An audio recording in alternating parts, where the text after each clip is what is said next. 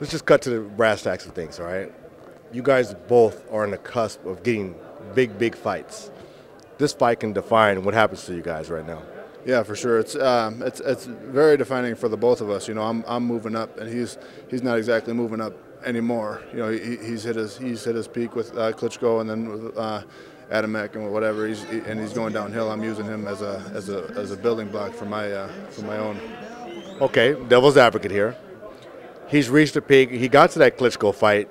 Sometimes it makes people more hungry, more determined. You haven't gotten there yet. That makes you more hungry. I mean, it's a balance on that. It's definitely a balance, you know. And there's more than one way to look at it. You know, he could look at it, or I could look at it like he's been training like it's, you know, do or die for him, or I can train like he's like what he could have been doing, you know, just overlooking me. None of us can predict the future. We're not clairvoyants.